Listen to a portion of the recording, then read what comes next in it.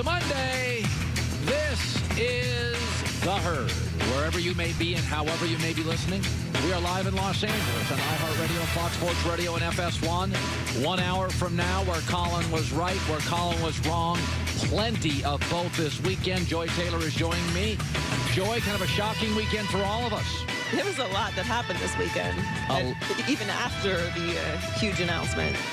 So let's start. First of all, you know I'm a huge fan of Andrew Luck. Yes. I think anybody who watches this show knows I watched him in college as a freshman and sophomore at Stanford. I went out and I told you that year. I said after his freshman, sophomore year, I said, folks, this is the next great one. I don't do that with college quarterbacks. I'm doing it with a kid at Clemson. Andrew Luck was the first time I ever went on the air and said, okay, this is a Hall of Famer. This is what a Hall of Fame quarterback looked like. So it was very shocking for me. Chris Ballard's my favorite GM in the NFL. Try to talk to him regularly. Last couple of weeks, I couldn't get straight answers. I even called a trainer I knew in the NFL. Nobody could figure out the calf strain. So I know exactly where I was when I heard it Saturday, and my first reaction was, oh, this is why I couldn't get a straight answer for 2 weeks from my friends. Shocked, surprised. Let me start with this. Media is not paid to be fans. We're paid to have emotional discipline.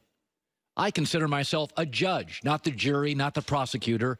I want to be beyond emotion and deliver in chaotic times even keel, stable messaging.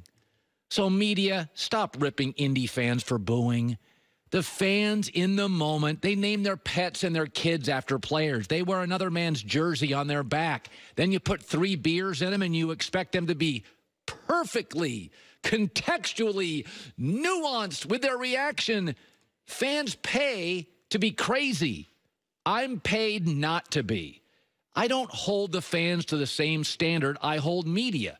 Fans go to games, drink before it, drink during it, are rowdy. It's a badge of honor to be loud and a little out of control.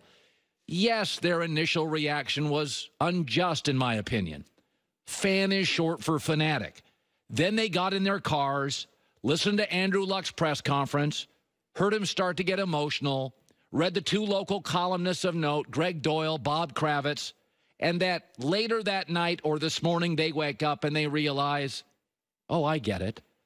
Folks, if you called off a wedding a week out, okay, even if you did it for the right reasons, even if you knew mentally and emotionally it was good for not only you, the groom, but the bride as well, her father-in-law would still be ticked off, and she'd probably cry. It's jarring. It's surprising. It comes out of nowhere. You think Chris Ballard and Jim Irsay high-fived? They were ticked off. They were shocked. These things make us very human. It's okay as a fan to react. I'm paid not to be emotional. Fans pay to be emotional. Media, lighten up. Here's the second thing. Quarterbacks are becoming like the Baskin-Robbins 32 different flavors mantra. We got the big quarterback. We got Big Ben. We got the small quarterback. We got Kyler Murray. We got the flashy quarterback who's got style, Cam Newton. We got the guy who wore Wranglers, Brett Favre. We have pocket quarterbacks, Eli Manning. We have guys who run around, Lamar Jackson. We have outspoken quarterbacks, Baker Mayfield. We have stoic quarterbacks, Sam Darnold. And then we have this new thing, quarterbacks playing into their 40s, Tom Brady. So it was almost expected we'd have the opposite of that. Star quarterback retiring too early for what we were hoping for. That's Andrew Luck. Listen, promising career ends early is not a new headline in any business, even in football. Barry Sanders, Calvin Johnson, Jim Brown at 29. But it had never happened to quarterbacks. But if you take a step back, quarterbacks used to all sort of look and play the same. Oh, they do not. Big, small, stoic, outspoken, cocky, not cocky, playing forever, and now leaving early. By the way, Tom Brady mentioned something yesterday on WEEI about Andrew Luck's early retirement, and I thought he was he really noted something that he understands how valuable it is. I think there's definitely a physical element. I think there's definitely an emotional element. I think there's a mental element. There's everything, in my view, has to really come together for you to be, the best version of yourself as a player. And, it takes a lot of support. It takes a lot of people. And Andrew Luck never had those people. I've said this many times in my life. I am much more impressed with a child or a kid that comes from chaos and ends up with a really good, solid life. I'm much more impressed with that than the trust fund kid who ends up becoming governor or CEO. What do you come from? What do you inherit? Andrew Luck inherited a mess. The worst roster in the league. The organization's owner, Jim Irsay, always impulsive, then hired a general manager, Ryan Grigson, who my half-dozen NFL scouting sources could not believe got the job. Over the course of the next 3 years, Grigson only drafted 3 offensive linemen before the 7th round, and all of them whiffed. He had a defensive head coach. Bruce Arians was there for about 40 minutes, then left. Bad offensive line, awful running game, actually non-existent. It wasn't until year 4 some of the players started developing. But Tom Brady, and this is not a shot at Tom, walked into a league with the best offensive line coach, one of the best owners, a winnable dysfunctional division, maybe the best coach in NFL history, and initially great defenses for the first 5 or 6 years of his career. Even had a mentor, Drew Bledsoe, a very likable, decent guy to help him along. Andrew Luck walked into a tire fire, and to this day, going 11-5 in year 3 and getting to the AFC Championship with the offensive personnel, line and running game, lack thereof, he was surrounded by, is one of the most amazing things I've ever seen. Grigson has yet to get a GM job. Chuck Pagano's yet to get another head coaching job. Tom Brady's the exception. One fluky injury in 20 years.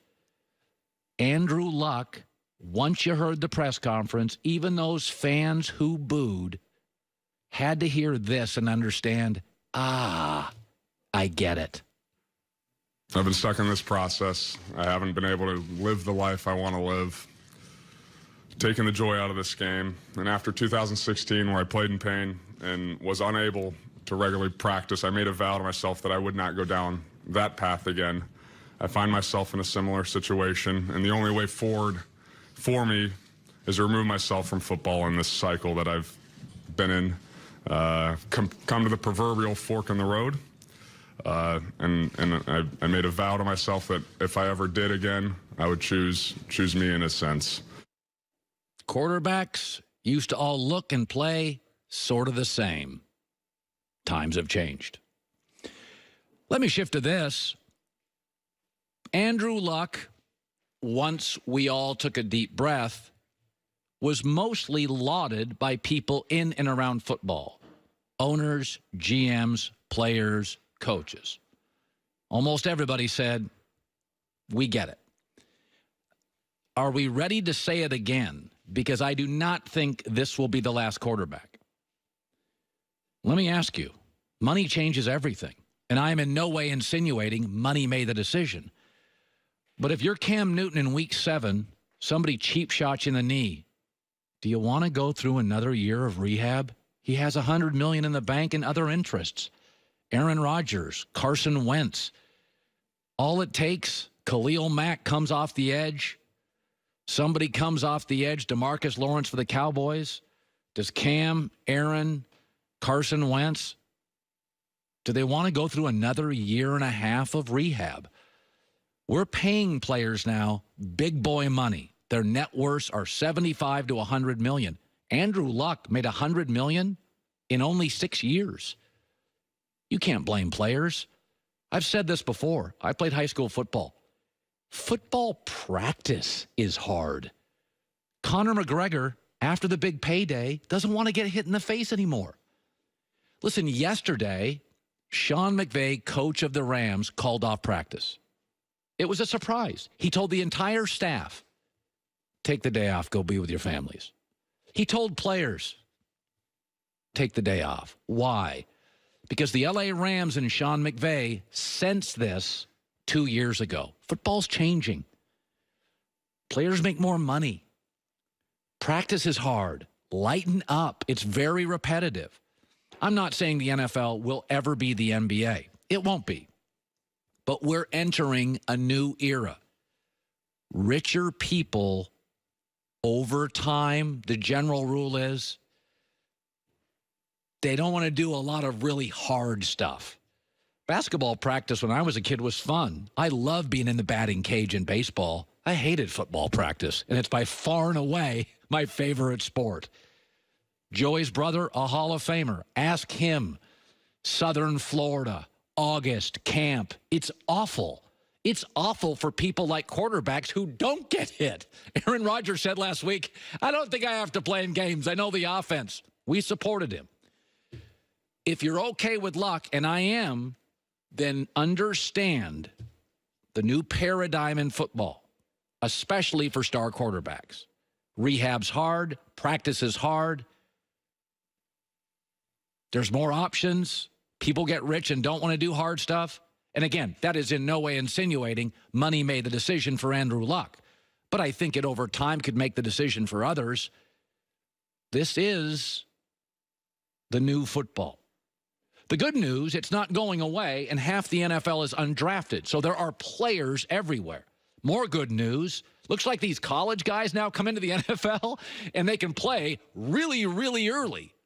So these quarterbacks will be replaced mostly by very, very competent guys. But money's going to change everything in football.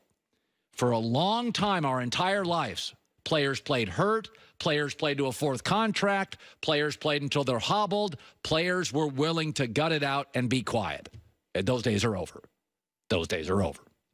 All right, good stuff today. I also, it was interesting as I'm driving to work this morning, the impact for others in football as Andrew Luck retires. A shocking point made by somebody on our staff this morning about if you look at the AFC in quarterback play, it's really, really interesting. That is coming up 45 minutes from now. Colin right, Colin wrong. Jay Glazer, who last week knew something was up, will join us this hour as well. Better sleep obviously can benefit anybody, not just people, insomniacs who struggle with sleep. If you can go from 7 hours to 8.5, it generally makes you a more productive person. That's why Casper created September. Yeah, an entire month dedicated to rest and relaxation. From outrageously comfortable award-winning mattresses to pillows, sheets, and duvets, Casper is trying to transform and succeeding the way we all sleep. The perfect balance of comfort and support. 4 layers of premium foam. Zone support designed to provide extra comfort to keep your back aligned. Also have bedding, bed frames, even dog beds. Celebrate the kickoff of September with 10% off any purchase with a mattress today at Casper.com. That's Casper.com to save 10% on any purchase through the 2nd of September. Terms and conditions apply. See Casper.com/terms. September.